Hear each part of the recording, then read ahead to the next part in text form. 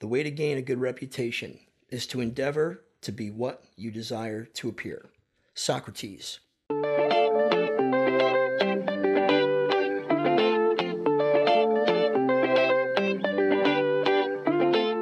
Welcome to Talk Therapy, CBT, a conversation about psychology focused on educating, helping, and connecting people. Talk Therapy CBT is brought to you by Inner Balance Psychology Center. I am Anthony Dana, your host, and here with me is Dr. Raffa. Good evening, Dr. Raffa. Good evening, Anthony. And so here we are, our debut show, and we are here to talk about therapy to a PhD.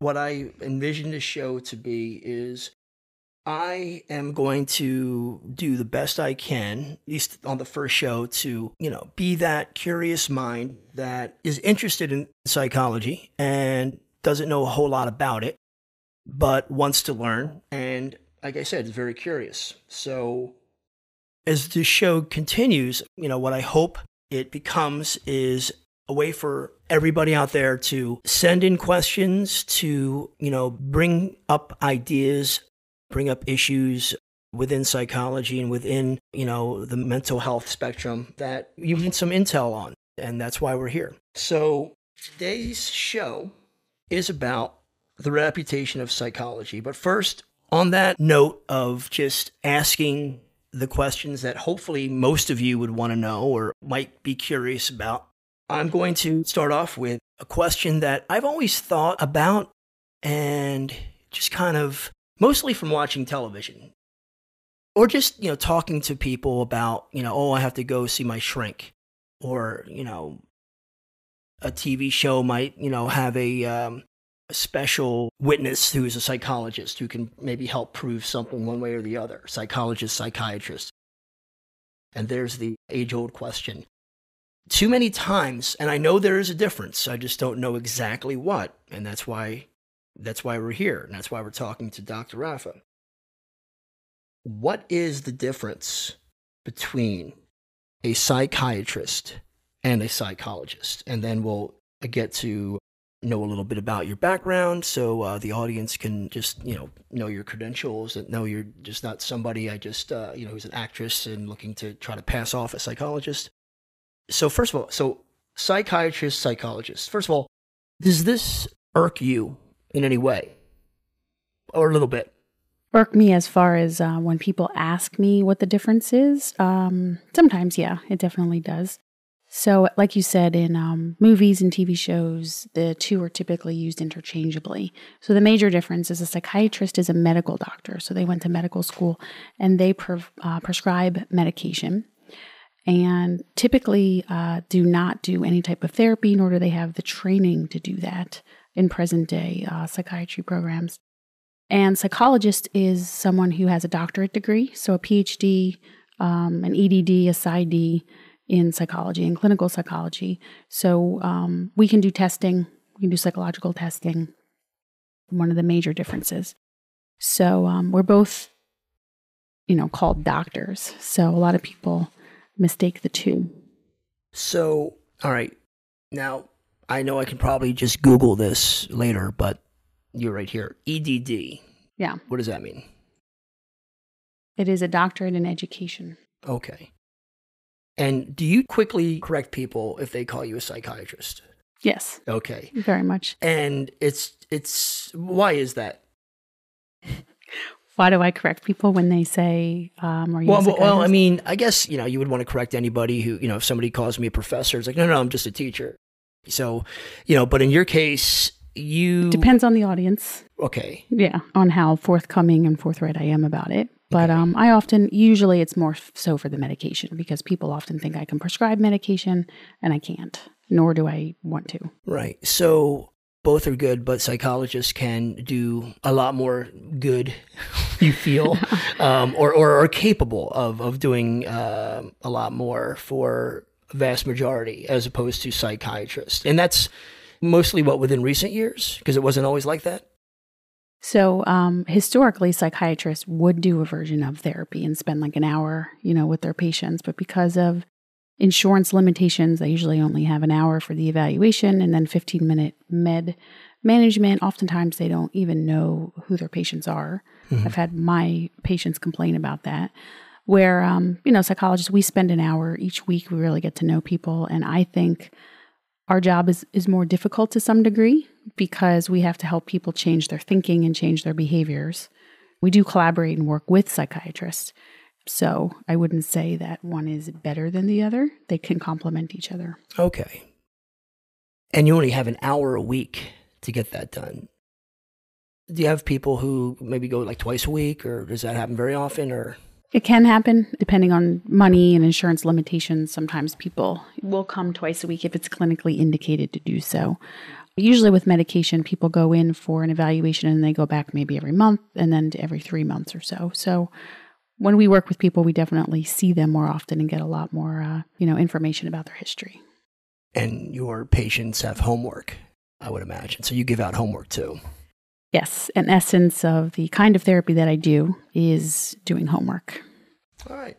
So let's get to know a little bit about Dr. Raffa and your credentials and a little bit about your background. So, wherever you like to begin, where you, where you're from, where you went to school and all that. Sure. So I'm from New Jersey. I went to Rutgers in New Brunswick to get my bachelor's in psychology and philosophy. I got my master's degree in social work as well from Rutgers. And then I got my PhD from Walden University in clinical psychology. I have 3 practice locations I have two practice locations in New Jersey, one in Philadelphia. It's Inner Balance Psychology Center. And we see children and we see adults. We provide testing, we provide therapy, and we're going to be expanding our services as well to that of autism services for ABA and also for potentially medication management as well. Cool. The 2 in New Jersey, where are they located? So Marlton, New Jersey and Pennington, New Jersey in Mercer County. Okay. And the Philadelphia office is Center City. Okay. And how long have you had the practice? Since 2014, for the group practice, I have about 13 therapists that work for me now, and my solo practice I started in 2009. Okay, and I'm just curious. Well, the flagship office, it was Marlton? It was actually Pennington. Oh, Pennington, and then you went to Marlton, and then the last right, Philadelphia. So okay, we went Pennington, Marlton, Philadelphia. Mm-hmm. Roger that. All right. The title of the show is Talk Therapy, CBT. Why CBT? So I was initially going to go with just talk therapy, but there were a lot of those when I was looking at possible names of the podcast. And CBT stands for Cognitive Behavioral Therapy, and that is the type of therapy that I do and practice from. Passionate about it, and I trained in cognitive behavioral therapy as well. Okay, so where did you train for your CBT therapy? So I went to the Beck Institute. It's in Bala Cynwyd, outside of Philadelphia. Aaron Beck and his kids actually formed it, and that's where one goes to become a certified CBT therapist. They formed the school, or who is the founder of the CBT therapy, or is it just was it a group effort?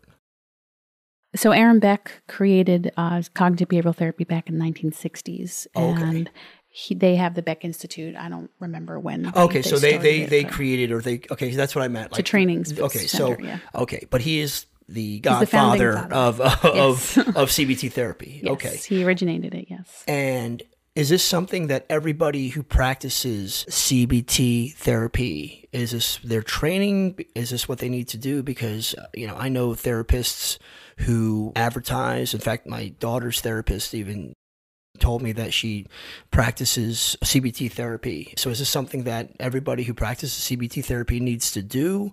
Or is it just you're just more specialized in it?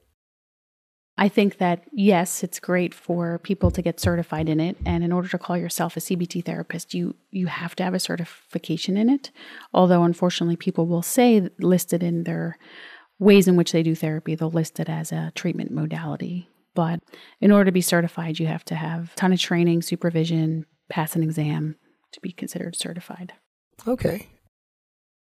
Okay, so how I see it is, so I'm a history teacher. I can teach history. I teach the Civil War. and I know the Civil War pretty well, but you wouldn't learn as much unless you had like somebody who has a PhD in Civil War studies or Gettysburg, to be more specific. So, okay, I get it. And are there any perks to training at this institute other than being obviously, So I had the fortune of meeting Aaron Beck. He comes into the training and watching him do therapy with potential patients, while we're there. And I trained specifically for 6 months under supervision with his son. And also his daughter pretty much runs the institute now. He is also part of the Academy of Cognitive Therapy, which I'm part of as well. And they have annual birthday parties for him. Oh, wow. So have you ever been to one? I've never been to one. But where are they? Where does he reside? I believe they're in or Philadelphia. where are the parties? Maybe I don't know if they change locations, but I'm pretty sure it's in Philly. Okay, but does he invite you to his house? Because that'd be cool. I don't think it's his house, but they usually have like a gala for him or something. Okay, I got you. So hopefully this year they'll have one for him because he's going to be 100 this year. Oh, well, if you've never gone, then I guess this would be the year to go. I would love to go. That sounds wow. 100 years old. God bless him. So what's his son like? You trained under him. Really nice man, very helpful, really he's just been in, obviously, the family business for a really long time, down to earth. Yeah. So it was really, really awesome to get that kind of training. When I opened my letter, I saw that he was my supervisor. I freaked out a little bit. Yeah. But it ended up being completely cool. Cool. And he has, how many daughters, or he just has one? Wow, you're quizzing me today, Anthony. I Googled him once or twice. I kind of knew we were going to touch on him. I think he has several children. I want to say, well, at least Judith is his daughter, but I'm not sure. Okay. Sorry, no more curveballs. I have to Google that. Okay. Anyway, so today's show is about the reputation of therapy. Right. All right. So I guess the best way to get this topic started is to ask you, has the reputation of therapy, is it in a good place right now? And how has it changed? Mm-hmm. What was it like? I guess, what was it like in its infancy? That's a better way to look at it. So what was it like in its infancy? Sure. And then how has it transcended, evolved into what it is today? Mm-hmm. Okay. Well, the history of psychology, it was actually like in the late 1800s or so, mid to late 1800s, where it was, I guess, born, so to speak. So everyone probably heard of Freud. He was obviously around then as well. Yep. So him and Carl Jung were the two founding fathers of psychoanalysis back then. So the first half of the 20th century was really those guys, doing therapy the way that they used to. Therapist was more passive, like the patient's laying on the couch and they're interpreting dreams and they're writing on their notebook and a lot of They actually used, I believe, cocaine at some point too, giving patients cocaine. So then people really were addicted to therapy. I guess to some degree. Why don't I hear about, I remember hearing about, I took psychology in high school. Right. Because I had to. And I think I must have taken it in college. I forget though. But I remember obviously Freud, everybody knows Freud. Yeah. But Jung? Carl Jung. Jung. Mm-hmm. So is he kind of like the Andrew Ridgeley of psychoanalysis? Who's that? Well, there was this band called Wham. And see exactly because you don't know. See, that was perfect because you kind of mouthed to me. I don't know who that is exactly, but we know George Michael. So like, why doesn't he get the same accolades or It's just weird. He does to some degree, But it's Freud. Is it because Freud is like famous for so many other things too? I guess so, yeah. Okay. Yeah. All right. Okay. I'm just curious because it's like, because that's kind of a big deal. And it's like, Jung. Oh, okay. And him too. All right. So go ahead. So the second half of the 20th century was when things started to shift a little bit. And actually, like I mentioned, in 1960 was when Aaron Beck pioneered cognitive behavioral therapy, and he introduced the idea of automatic thoughts and how thoughts, feelings, and behaviors are all connected. There was a lot more research that occurred back then, experimental psychology, developmental psychology too, with stages of development, particularly for children. So present day, a lot is focused on the third wave of psychology. So that's incorporating acceptance, commitment therapy, mindfulness, meditation, and kind of integrating all of it together.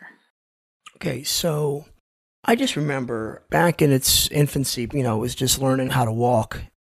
Wasn't it? It was mostly just a way for, in the 50s and 60s, men to just use for their wives, maybe their mothers. Mm-hmm. Yeah, it was predominantly women, white women, wealthy women, especially in New York.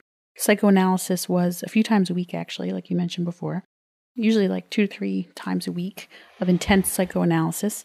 And women were the predominant patient, and they also were diagnosed, I guess, so to speak, at that point as neurotic or hysterical. And is this something that, again, it's different households, whatever, but is it something that maybe they were told they need from their husbands? Sure, yeah, absolutely. Okay, because I just remember, I'm very pulp culture centric, obviously, for my next reference here, but I just remember in Mad Men, Dom Draper had his wife go to a therapist, and then they had and he and the therapist had conversations. There was no HIPAA back then. Yeah, exactly. And like, so what did she talk about today? What is she bothered about? Fix my wife. She won't talk to me, and Right. So, okay. So obviously with stories like that, and again, I know it's only a TV show, ladies and gentlemen, but it also did happen quite often, more often than it should have, obviously. But obviously had a bad rap back then.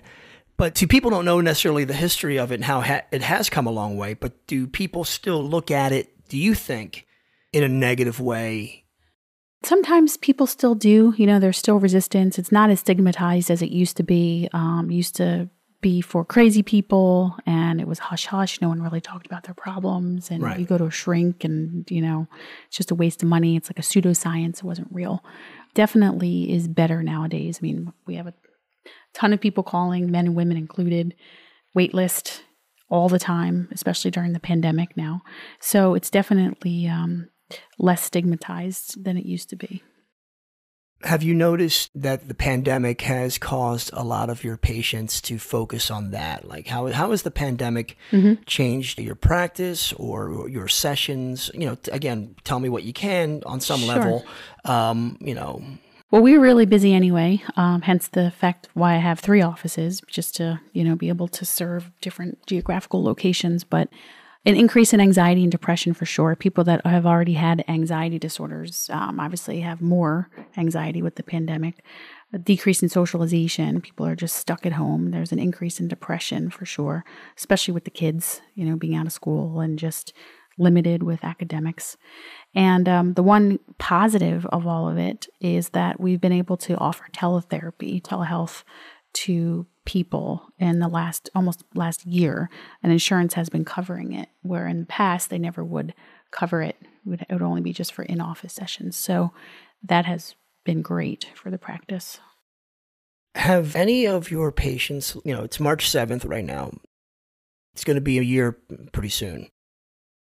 But have any of your patients, because just quickly, and how I've looked at it is it really was an eye-opener for me in some ways, where I'm just looking at my life. I turned 50 during it, and I just thought to myself, there are a lot of things I always wanted to try, and one of them was a podcast. But, but seriously, it just makes me look at life in a different way. It's like, now you can't do anything.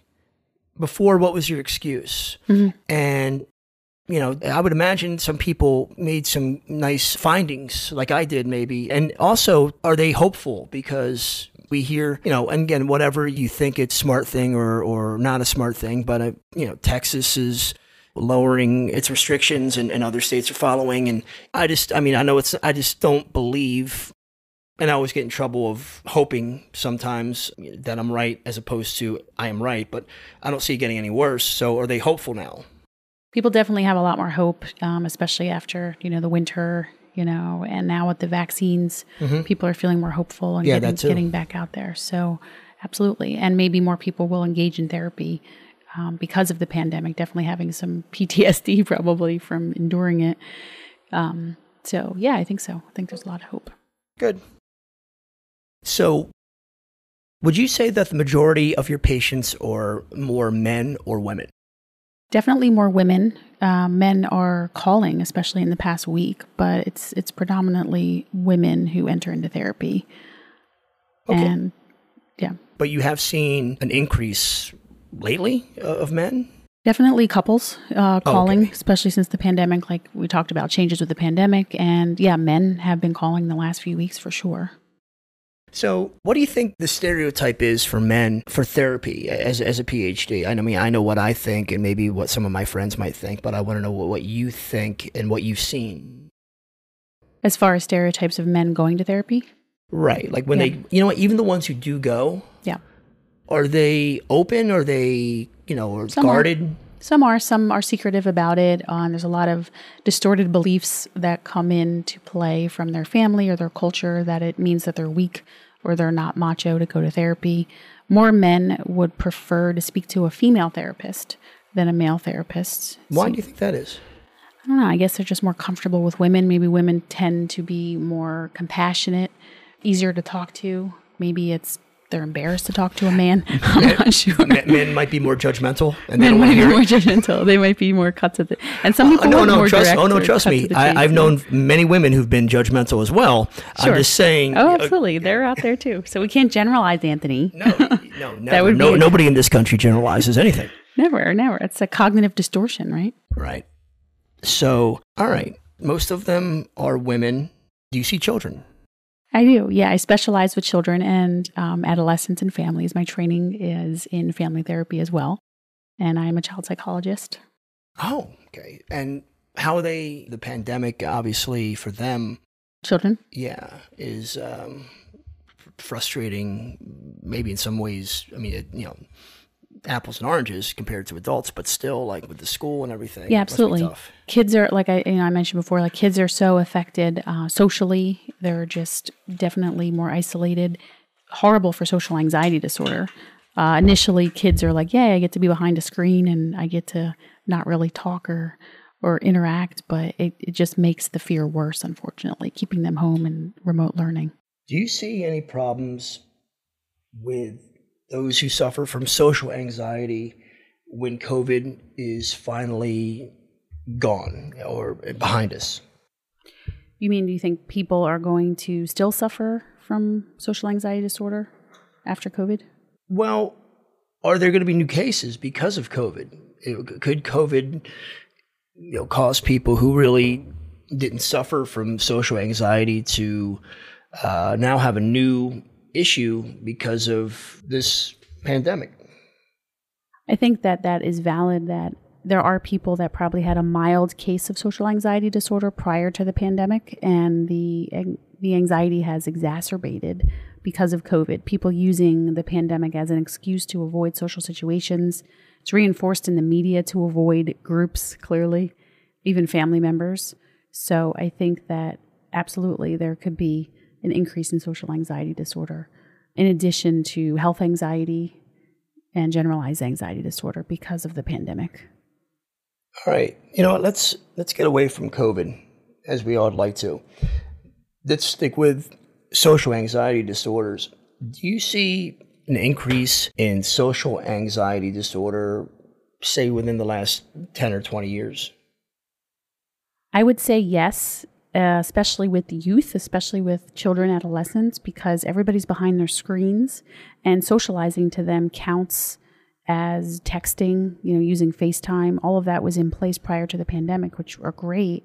But oftentimes kids use that as their socialization. I have plenty of patients who are, millennials or adolescents, that's their only form of socialization is online gaming or just virtually having friends and not having the social skills organically to interact with their peers.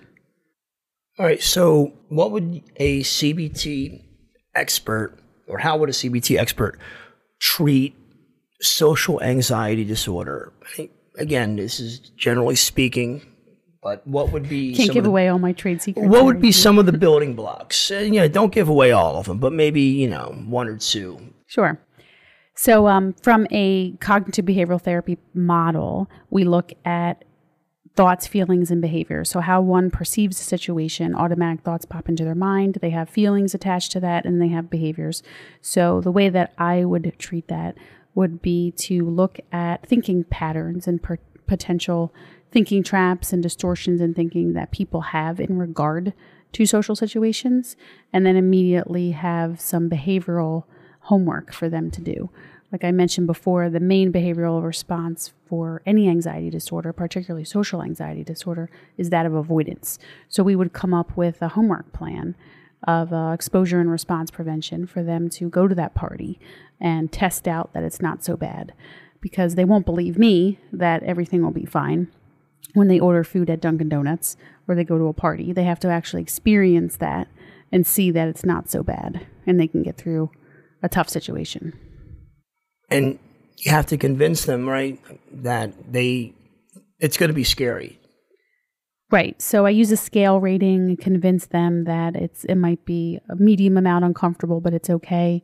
I thread in values. I thread in notions from acceptance commitment therapy that this is worth it for them in some way, whether it's because of family or friends or confidence. There has to be something meaningful behind convincing someone who gets so much positive reinforcement from avoidance that it's worth it to go order that coffee at Dunkin' Donuts because they get some benefit in some way. So it's a lot of coaxing and convincing.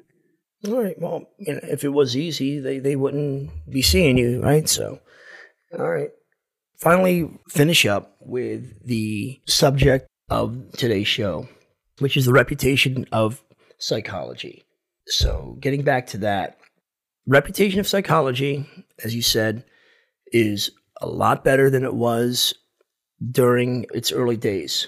But like anything, it could be better. So getting back to the core subject of this show, what can help the reputation of psychology improve? It's better than it was when it first began, but there's always room for improvement. So what can help it improve and make it better? I think the fact that we have accessibility to therapy services is much better, especially with telehealth. And I think just our generation, I think the millennial and the Gen X generation has different beliefs about psychology, and going to therapy isn't so shameful. The older generations, particularly the baby boomers, would think that going to see a therapist is shameful or weak. So those thoughts and beliefs get passed down from generation to generation.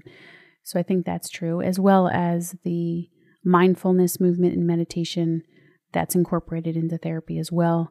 And a lot of celebrities, a lot of renowned people practice that. So it's not seen as this weird phenomenon like it used to back in the day. All right. Well, that's all the time we have for today's show. Thank you for joining us. If anybody has any questions about this session or ideas for a topic that we can talk about on our next session, where should people go, Dr. Raffa? They can reach us at info@Inner Balance Psychology Center. They can send an email about future topics or questions they may have about this episode or psychology in general. You can also look for us at our website, www.innerbalancepsychology.com. We have some information on there as far as our services, and there is a click to call the office as well as send an email to set up an appointment. Once again, Talk Therapy CBT has been brought to you by Inner Balance Psychology Center. Thank you for joining us in our first episode. We hope you enjoyed it. For Dr. Dawn Raffa, I'm Anthony Dana. And remember, stop it and give yourself a chance.